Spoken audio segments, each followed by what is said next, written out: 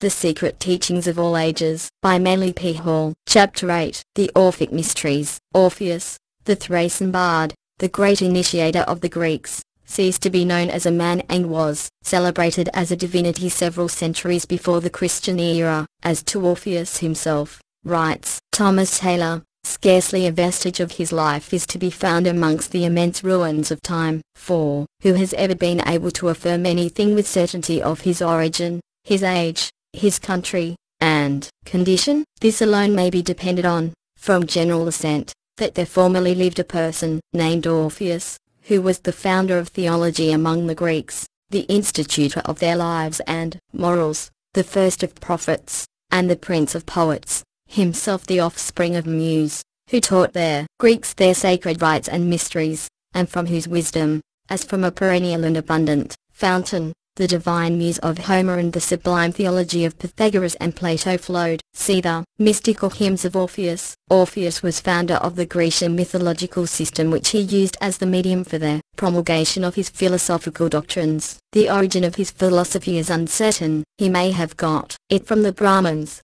there being legends to the effect that he got it was a Hindu, his name possibly being derived from Afan off, meaning dark. Orpheus was initiated into the Egyptian mysteries, from which he secured extensive knowledge of magic, astrology, sorcery, and medicine. The mysteries of their Cabiri at Samothrace were also conferred upon him, and these undoubtedly contributed to his knowledge of medicine and music. The romance of Orpheus and Eurydice is one of the tragic episodes of Greek mythology and apparently constitutes the outstanding feature of the Orphic rite. Eurydice, in her attempt to escape from a villain seeking to seduce her, died from their venom of a poisonous serpent which stung her in the heel. Orpheus, penetrating to the very heart of their underworld, so charmed Pluto and Persephone with the beauty of his music that they agreed to permit Eurydice to return to life if Orpheus could lead her back to the sphere of the living without once looking round to see if she were following. So great was his fear,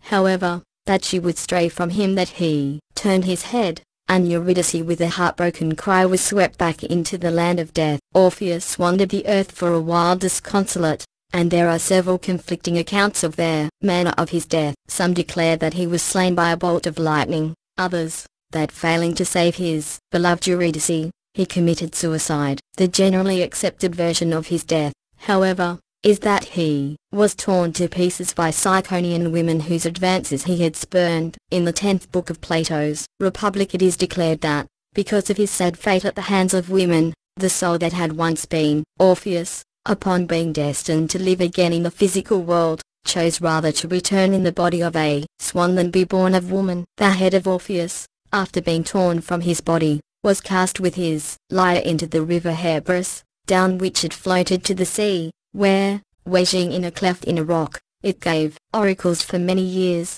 The lyre, after being stolen from its shrine and working the destruction of their thief, was picked up by the gods and fashioned into a constellation. Orpheus has long been sung as the patron of music. On his 7th-stringed lyre he played such perfect harmonies that the gods themselves were moved to acclaim his power. When he touched the strings of his instrument the birds and beasts gathered about him, and as he wandered through the forests his enchanting melodies caused even the ancient trees with mighty effort to draw their gnarled roots from out the earth and follow him. Orpheus is one of the many immortals who have sacrificed themselves that mankind might have the wisdom of the gods. By the symbolism of his music he communicated their divine secrets to humanity, and several authors have declared that the gods, though loving him, feared that he would overthrow their kingdom and therefore reluctantly encompassed his destruction. As time passed on the historical Orpheus became hopelessly confounded with the doctrine he represented and eventually became the symbol of the Greek school of the ancient wisdom. Thus, Orpheus was declared to be the son of Apollo,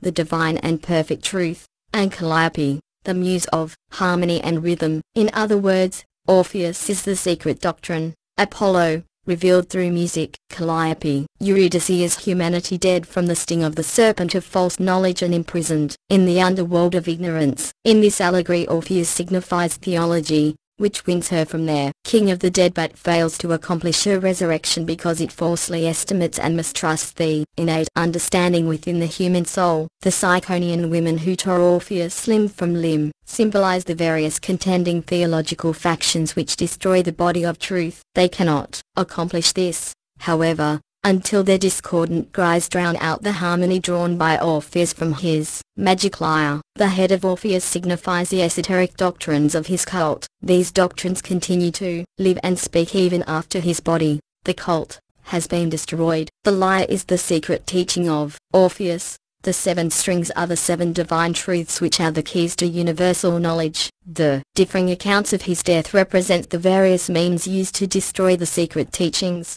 Wisdom can die in many ways at the same time. The allegory of Orpheus incarnating in the white swan merely signifies that the spiritual truths he promulgated will continue and will be taught by the illumined initiates of all future ages. The swan is the symbol of the initiates of the mysteries. It is a symbol also of the divine power which is the progenitor of the world.